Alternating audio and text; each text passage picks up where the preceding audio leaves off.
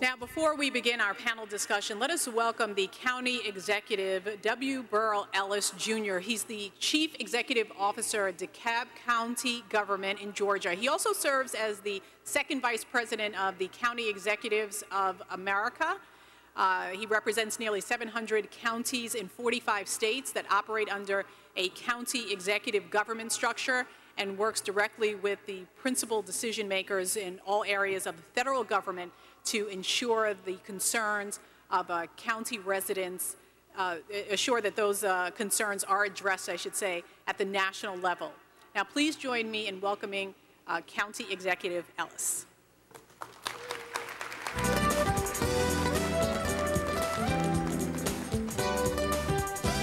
Good afternoon. It's good to be here today. Thank you, Monica, for that nice introduction.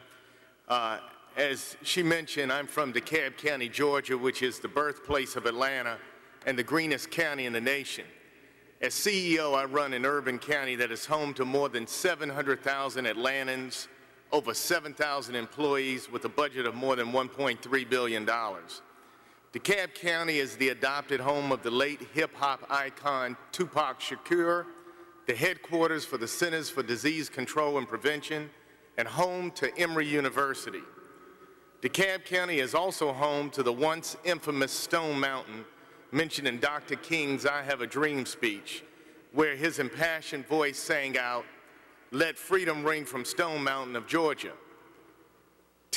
Stone Mountain was once the site of an annual rite of cross burnings by the Ku Klux Klan dating back to 1915. But Stone Mountain today is home to a largely affluent African-American community, and DeKalb County as a whole is considered the second largest, most affluent, and best educated population of African-Americans in the United States. We've come a long way. Today's session focuses on one of the most important topics of this generation: how broadband and the internet impact the way we work, play, and stay connected. As Chief Executive, I can tell you that there is nothing more important to the people of my county than jobs. And not just any jobs, but high-wage jobs that are part of the new global economy. Jobs that are driven by and dependent upon broadband infrastructure.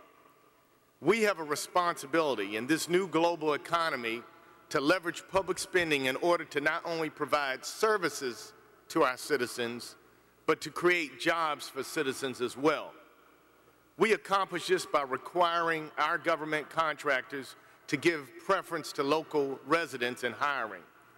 And we accomplish this by promoting small, local-based, and usually minority-owned businesses by incentivizing partnerships with large vendors and county contracts.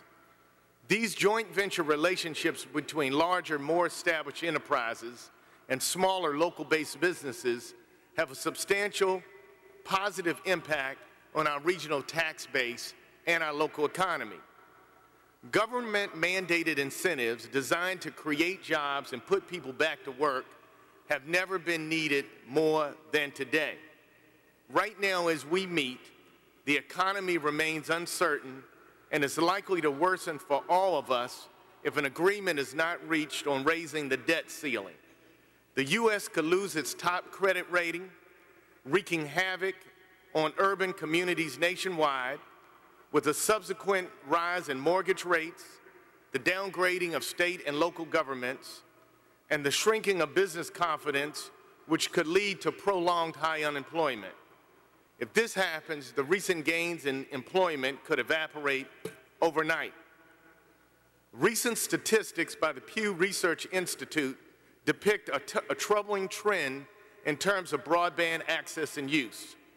65% of all whites have access to broadband in the home, while only 52% of blacks and 45% of Latinos have access to broadband in the home. It is deeply disturbing that the country that invented the internet in the 1960s would, nearly half a century later, still have more than half the minorities in the United States without access to broadband, an essential element for using the internet today. The U.S. Commerce Department goes even further in its Digital Nation 2 study, which shows linkages between internet use and income, education, race, and age. For instance, a person with a college degree is more likely to have broadband internet than his or her counterpart with a high school diploma or less.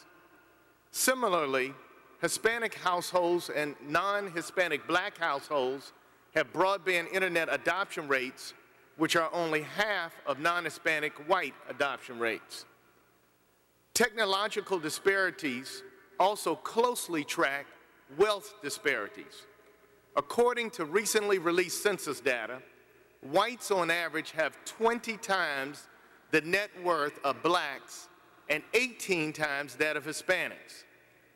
Those with access to broadband are more likely to have the financial, analytical, and problem-solving skills necessary to qualify for high executive and entrepreneur positions that lead to the accumulation of wealth. Access to broadband is a 21st century civil rights issue. Those without access are increasingly disenfranchised and marginalized in the new global economy.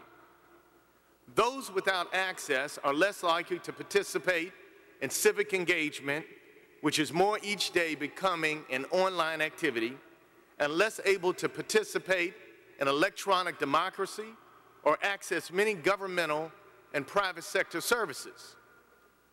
Those without access to broadband technology are increasingly disadvantaged in terms of education as more educational content is delivered online. Those without access to broadband technology are disadvantaged in terms of access to the marketplace and job searches. Those without access are more likely to suffer health-wise as broadband is being used more frequently to deliver health care services to underserved rural and economically disadvantaged communities. And as we are seeing, those without access are suffering wealth-wise as more and more minorities are victimized by the digital divide. We have the opportunity today to bring the benefits and advantages of a wired society to all. It will take organizations such as the National Urban League, working with the public and private sectors to provide digital opportunities to all Americans. In today's society, access to digital infrastructure is as important as access to water, sewer, and transportation infrastructure. Broadband is an inseparable part of our economy and is essential to the creation of jobs. Access to broadband is a civil right, which in our new global economy must be available to all. Thank you very much. God bless you all.